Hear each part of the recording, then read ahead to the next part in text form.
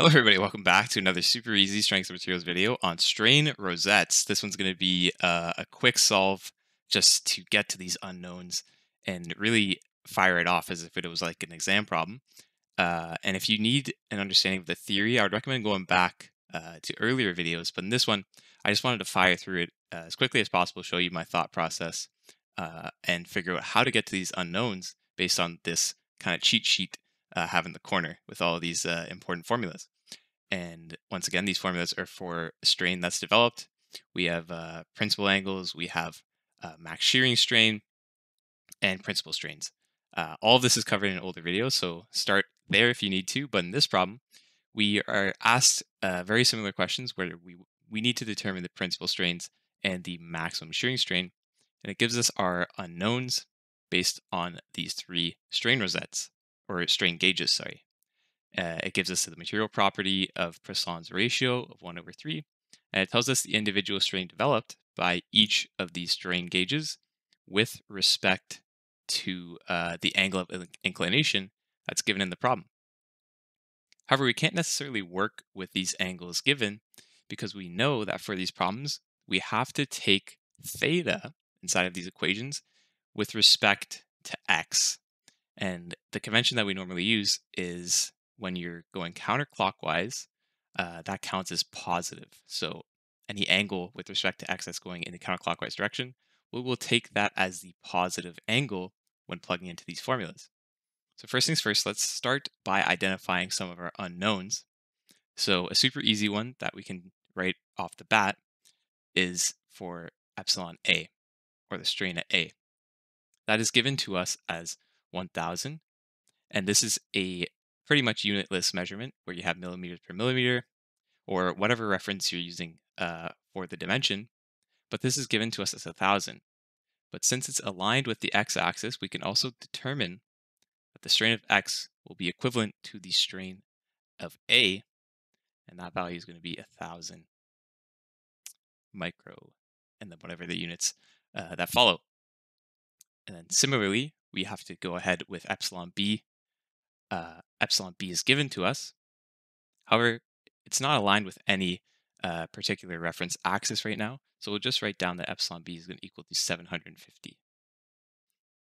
And then the angle for epsilon b is going to be important now because we don't have a particular axis that it's aligned with. So what is our theta b going to be? Well, theta b, as I said, should be with respect to the x-axis. So if we're going to be aligning with the line of action, let's say for the strain at B, we have to first go from X. We're going 90 degrees. We have 60 degrees here. So if I drew a line like this, we know that in order for this to be 90 degrees, this angle would have to be 30 degrees. So if we're taking 90 here and adding 30, we're going to have an angle of 120 degrees for theta B. Now let's look at theta C. Very similar thing. First, we write down that epsilon C is a given value of negative 650. And then theta C, a little bit different. If we imagine that our x-axis is right here, then we're going to be doing two full 90 degrees here and here. And then once again, we have to think a little bit more. We have the Z pattern with respect to this, and that angle being created between the line of action and that reference axis drawn here is going to be 60. So if we did 90 plus 90 plus 60, you're going to be left with 240 degrees. And now we can finally start to plug in to our formulas in order to start solving for some unknowns. All right, so now we plugged into the equations that are relevant to us for this problem. We need to solve for two unknown variables, which are epsilon y and the shearing strain xy. And the only way to do this would be to set up a system of equations so that you can solve for one variable and then plug in for the next, right? So that's what's going on here. We've just plugged in our variables that we already know. I'll do a quick rundown just to make sure we're all on the same page. 750 is epsilon b. We have 1000 for epsilon x, which has been solved for or justified just down here. And then we have to make sure that this theta value that we've solved for, theta b, is plugged in with proper parentheses. Because if you're plugging this into your calculator, you can run into some issues with the output if you don't have things separated properly. So I've kind of written it out in a way so that it should work perfectly fine if you're going to be use this in your calculator. And yeah, it's a very similar thing for epsilon c as well. Just plug in the values that we have down here for epsilon c, epsilon x, and theta c that we just solved for. So now we can go ahead and figure out what the coefficients and the actual values for these two equations look like. Alrighty, so when you simplify these two equations, you're going to end up with something that looks like this for equation 1, and then something like this for equation 2. And the really convenient thing about this is when you plug in your values, you're going to notice that the coefficient for the shearing strain xy is equal for both equations, but have opposite signs. So if you simply go ahead and add these two equations together, you're going to end up canceling this term. What does that mean for us? This means that we can actually now solve for what the value of epsilon y is. So let's see what that looks like down here. So adding these two together, you're going to be left with another equation that looks like this, just epsilon y left over. And solving that, you're going to be left with a value for epsilon y equals to negative 266.7. And then you can go ahead and pick either of these two equations and solve for the unknown variable that was canceled out previously.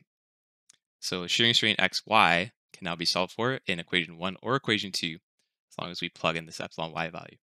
So let's take equation 1 and see what that looks like in order to solve for that value. Alrighty, so bringing back equation 1, plug it in your epsilon y, and isolating for your shearing strain xy, you're going to be left with a value that looks something like this. You're going to have negative 1,616.6. Alright, so now we're cleaned up here a little bit, and we have epsilon x, epsilon y, and the shearing strain xy all solved for, which means we can finally proceed with our principal strain calculations for plane P1, P2, and then also P3. Alrighty, so now here's everything for the rest of the problem. I'll just quickly run through it so that we're all on the same page. We're just plugging in the variables that we already have. So epsilon x, epsilon y being plugged in right here. And then for principal strain 1, we are using addition, and then principal strain 2, we're using subtraction. And a very similar thing, we're just plugging in the numbers that we previously solved for here, and then outputting both of these from our calculator. So principal strain P1 and P2 are both solved for here. We have 1,394 and negative 660.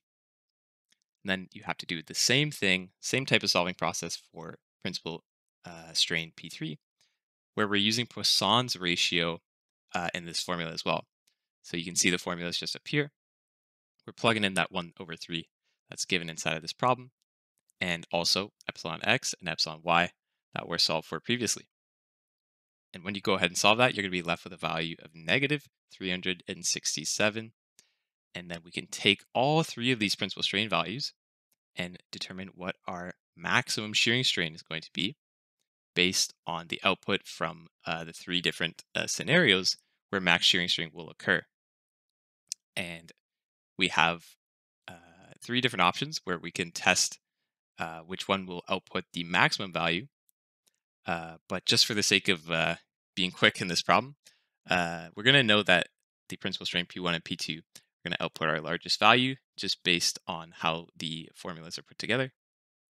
So you can check the other three. However, when you do epsilon P1 minus epsilon P2, you're going to be left with a formula that looks like this. So 1,394 and then minus negative 660. Those two are going to be added together to give you 2,050 as your final answer for the max shearing strain. And then you also have all of your final answers for principal strains as well. Alrighty, so that was a quick solve. I understand if you haven't seen the theory, this might be a bit confusing, but just go back to previous videos if you want to recall on what all of these values actually mean and where this kind of logic is coming from in the first place. So I hope this helped. Thanks for watching.